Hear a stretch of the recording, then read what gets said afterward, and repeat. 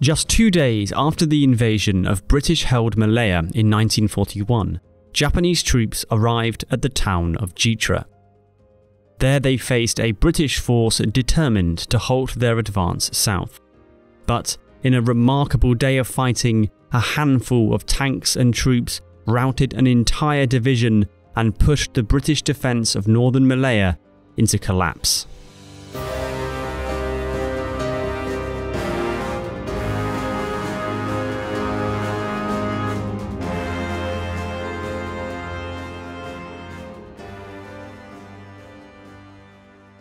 This video is sponsored by Blinkist, a reading app that condenses some of the best non-fiction books around into easy-to-digest 15-minute summaries.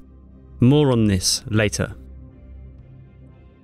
As the sun rose on the morning of December 8th, 1941, the Commander-in-Chief of the British Empire's armed forces in Malaya, Air Chief Marshal Sir Robert Brooke Popham, was under pressure.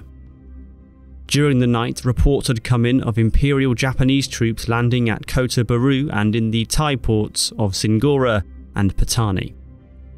Brooke Popham's closest fighting force, the Indian 11th Division, was forward deployed near the Thai border, waiting for the order to advance into Thailand to confront the Japanese as part of Operation Matador. But it had been a long night, and indeed a long couple of days since the Japanese invasion flotilla was first spotted. 2 days of indecision on whether to execute Matador or not meant there was now no hope of denying the use of Singora and Patani to the enemy. After taking more time to review fresh air reconnaissance, Brooke Popham made his decision. At 11 AM that morning, the commander of the Indian 3rd Corps, General Sir Lewis Heath, was informed that Operation Matador was cancelled. General Heath was furious at how long the order to cancel Matador had taken. His troops had stood waiting for orders all night, only to be told now they were to stand down and retreat south. British communications in Malaya were poor. It would take a further 2.5 hours, a full 12 hours after the landing of Japanese troops, for the 11th Division's commander, Major General David Murray Lyon, to receive his orders to retreat to fortifications at the town of Jitra. Precious time to dig in there had been lost, while the division had sat around waiting for Matador. One part of Matador that was to be carried out was known as Krokol. This group had arguably the most important role to play at the start of the Japanese invasion anywhere in Malaya. It was tasked with occupying a crucial choke point inside Thailand known as the Ledge. If enemy forces bypassed this position and then went on to reach the road south of the town of Kro, then the British defences at Jitra would be encircled and the entire defence of northwestern Malaya unhinged.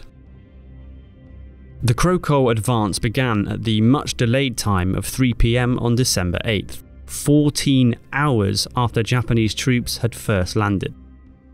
They got off to an immediately bad start. Not only did one of the 2 battalions assigned to the task fail to arrive in time, the other, 3rd Battalion, the 16th Punjab Regiment, ran into roadblocks manned by enterprising and hostile Thai policemen.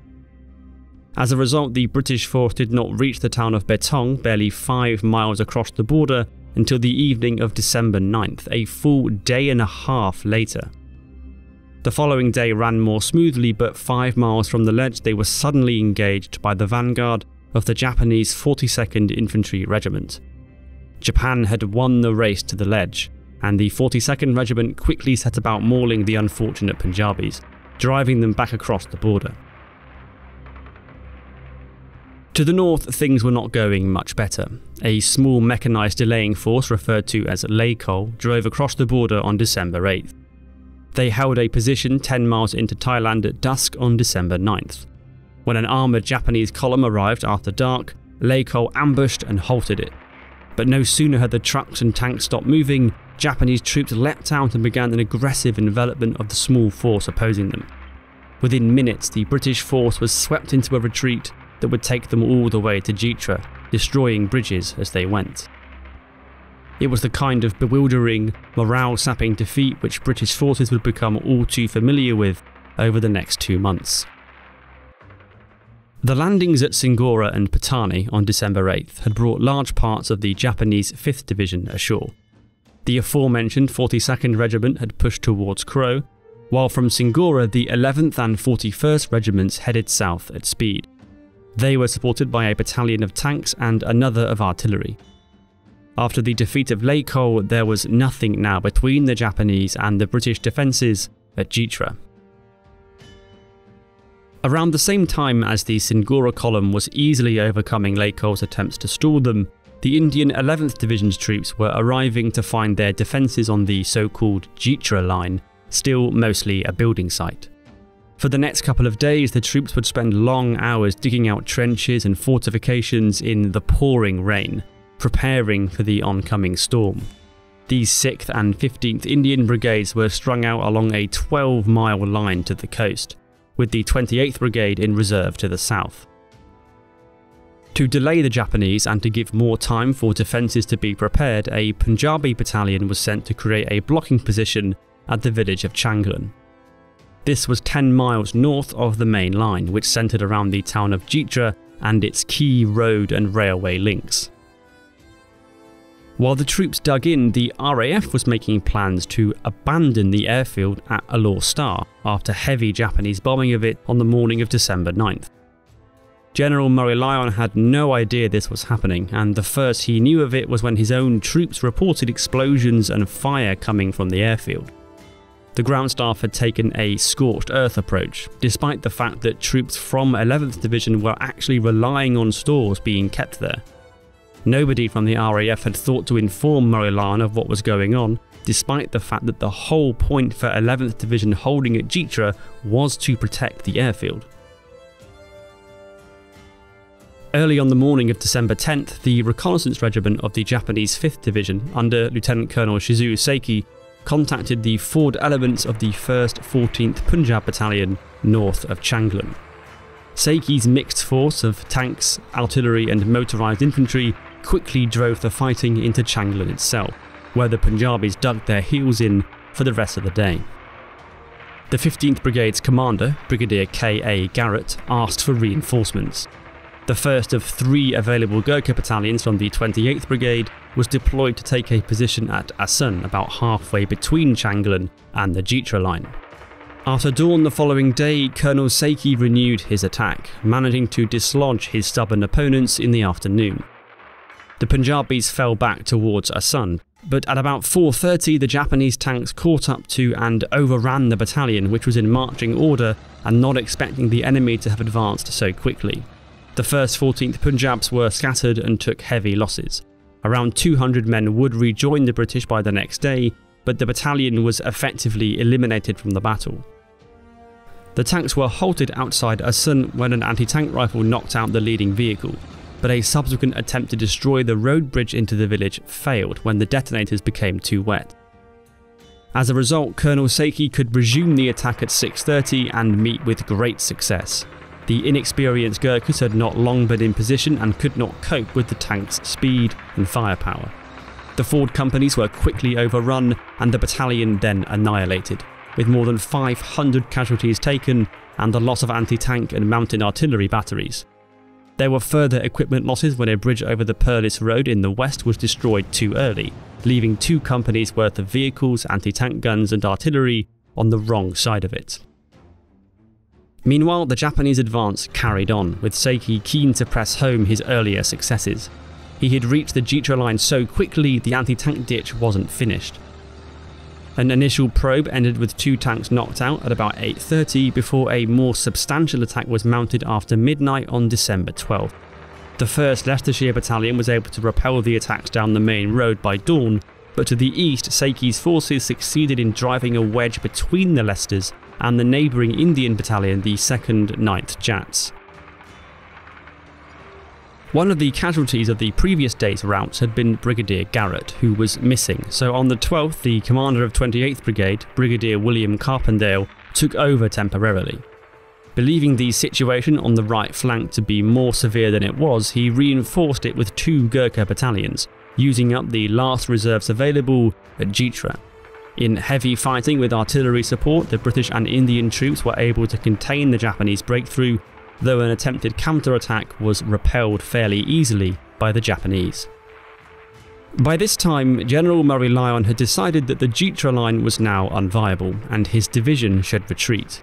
He requested permission to fall back to Gurun, a position about 30 miles south that was in many ways superior to Jitra geographically. But General Percival and the other senior officers refused. Just like with the landings at Kota Barut, they were unwilling to give up such large areas after only a short fight. In the afternoon, the fighting intensified. An additional Japanese infantry battalion arrived to reinforce Seiki, pressing home an attack focused on the most exposed company of the Jats.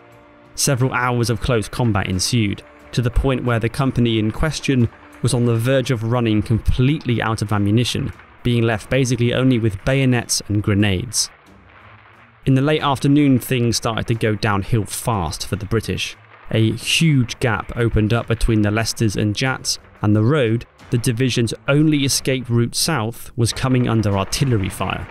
At 7:30 PM, Murray Lyon again asked to be allowed to withdraw. Finally, 11th Division was granted permission to fall back at 9 PM, by which time it was dark.